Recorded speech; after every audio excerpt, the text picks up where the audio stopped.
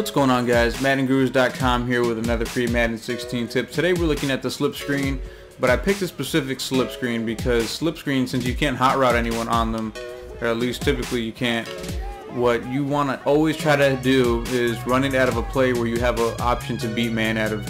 So here we're running against a man defense, and since most people already know that slip screens work very well against zone, pretty much any zone, with this one you have an option against man. Also, if they try to manually cover your screen, you'll be able to have this tight end over across the middle. There's other plays where there's crossing routes across the middle, but you definitely want to try to have a couple options when you do run a screen in case someone uses it, you're not out of luck.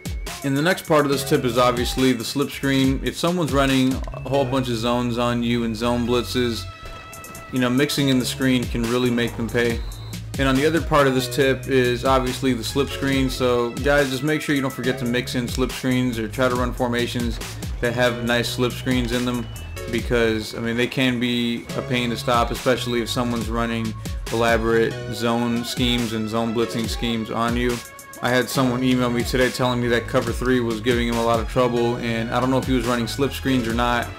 But if he wasn't, this can definitely help open up some things over the middle if someone has to user guard it, or at least get them into some man defense. So thanks a lot, guys, for watching this video. Make sure you give it a thumbs up if you liked it, and also make sure you check out the Carolina playbook guide if you haven't already, if you want more plays and schemes out of this playbook. So thanks, guys. I'll see you on the next one.